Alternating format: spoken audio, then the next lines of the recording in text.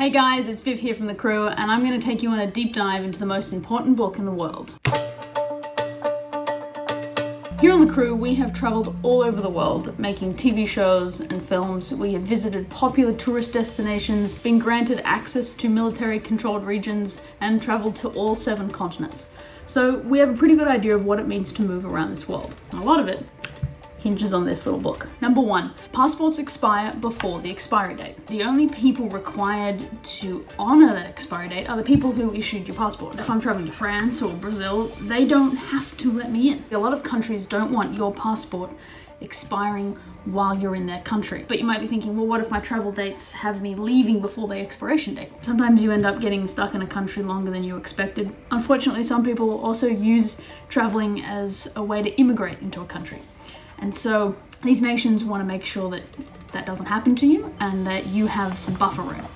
Now, depending on the country that you're traveling to, this buffer room can change a bit. Most countries in Europe have a 90-day buffer, but countries like Brazil, China, India require 6 months. This is also the case for visas. I have come into the United States on a valid working visa with 2 months left, and they've pulled me up and threatened not to let me in. The only reason they let me in was because I had another visa in process. Now, this is also the case for pages. Some countries won't issue a visa into your passport unless you have enough pages left. Now, I've actually been caught out on this. Now, a page is just one side of these, and they actually have numbers on them.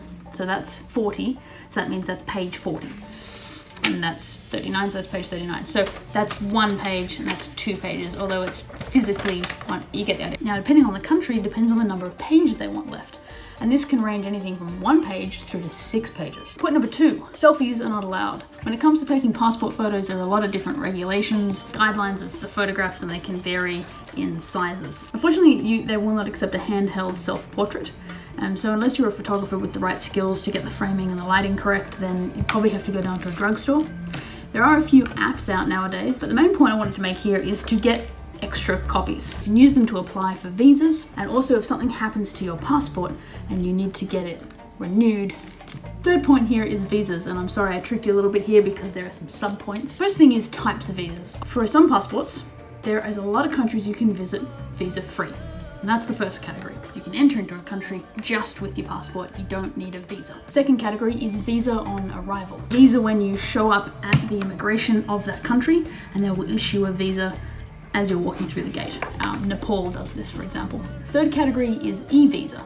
Now, this is where you apply for a visa online before your departure. Usually it takes somewhere between 24 hours and a week. You print it off and then you take it with you through the airport to immigrations of that country. India, for example, does this. The final category is visa required, and that will be like this Chinese visa. And it's a physical piece of paper that is stuck into your passport, and this must be approved beforehand. It usually requires filling out a lot of paperwork and going to a consulate and actually handing your passport in. 3B. Visas are not reciprocal. When I visited Kyrgyzstan, as an Australian, I can enter into Kyrgyzstan visa-free. Kyrgyzstan nationals cannot visit Australia visa-free. It does seem unfair, but unfortunately it's a product of complex international relations. But the main point I wanted to make here was don't make any assumptions about visas, and check what visas you need based on what passport you hold. 3C, visas take time. The longest I've waited for a visa is up to 8 months for a US working visa. Some are a fast turnaround, like travel visas to Africa. A note here is that when you are applying for visas, you will likely be asked what countries you have traveled to, because it should be no surprise that not all countries are friends. And so there are some countries that will be red flags for other countries. And be aware of where you travel and how that can impact where you travel to other places. 3D, consulates will take your passport. Getting a visa is actually, it's a physical piece of paper that is stuck into your passport. So that means you're gonna have to hand your passport in and be without a passport for a certain amount of time. So a few tips here is to take some photocopies of your passport. Photocopies are not a legal document that you can then use to travel on, but they're good to have so that if anything happens to your real passport, you can expedite processing. Also, if you can't physically hand your passport into the consulate that's issuing that visa, then I highly suggest, that you use a secure and tracked couriering service. 3E, if you get a new passport, you need to get a new visa. Now, this can actually be a little bit frustrating because sometimes, and this certainly happened to me, you might have a valid visa in this passport, but the passport expires, or in my case, it runs out of pages, and then you need to get a new passport, but you've got valid visas in this old one. Most countries will not let you take a valid visa out of one passport and put it in a new one. You have to apply for new visas in your new passport. There are, however, 4 exceptions: Brazil, India, Saudi Arabia, and China. Oh, you gotta show the paper. We have no driver. Baby blue paper. Your passport. Oh, passport. passport. 我们上下车吗？ Passport. Give me a minute. One. Uno, Do you need my passport with my visa? 2. Because the thing is, I need I know. you know my situation? Special situation? She's special. She's special. Point number 4, cruise ships take your passport. Now this is an interesting one because technically your passport is not your property. For example, to quote the American passport, this passport is the property of the United States. It is unlawful for any person other than the original lawful recipient to use this passport. Now, we tried to argue this point pretty strongly on our cruise to Antarctica. However, they made the argument that they like to hold all the passengers' passports to make it easier to move large groups of people through ports. It ultimately, for us, it boiled down to an ultimatum. They said either give up your passport or get off the ship. So it ultimately boils down to a personal decision. Do you want to engage with a private company that is asking you to surrender your passport? Point number 5, keep your passport on you at all times. This obviously directly contradicts the previous point about surrendering your passport to cruise ships. Now, this is a bit of a controversial tip among travelers. Most tourists who have only ever traveled to first world destinations will argue that it's safer to keep the passport in the locked safe in the hotel to avoid pickpockets. Any traveler worth their salt will tell you never to let the passport off your person. This is what will let you into a country, but more importantly, let you out of a country and back into your own country. Many of the places that we've traveled, such as China and India and throughout parts of Africa, have required us to stop at checkpoints, where military security have asked to see our passport to see if we're allowed to move through a region. This was certainly the case up in Jammu and Kashmir. Pickpocketing is a concern, which is why I'm saying keep it close to you, but you carry cash on you and you look after that, so treat your passport the same. Some hotels will ask for it when you check in.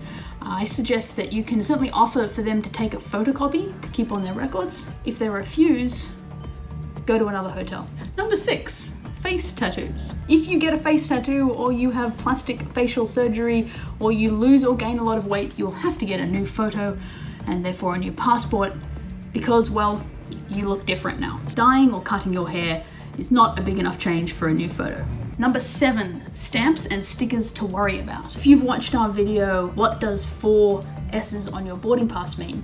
You will know that there are certain countries that you visit that will become red flags for other countries. Visiting Israel, for example, can bar you from visiting other Middle Eastern countries like Saudi Arabia and Lebanon. Now, you may also notice that on your back of your passport, you might start to be collecting some little stickers. These are stickers from independent security contractors. They'll operate airport checkpoints, electronic equipment such as the X-ray scans, and they'll also verify your documents. Can you take them off? Absolutely, once you get home, but they do leave a sticky mess, and we think it's cool to leave them on because it adds to the character of a well-traveled passport. Number 8, you can have 2 passports. 2 of the same passport, like 2 Australian passports. Now, this can be quite handy for frequent travelers who need to be traveling while their other passport is getting a visa put in it. Now, this seems awesome. However, it's not easy to come by and it does require a legitimate reason. Now, some countries will also allow you to hold 2 different passports, like an Australian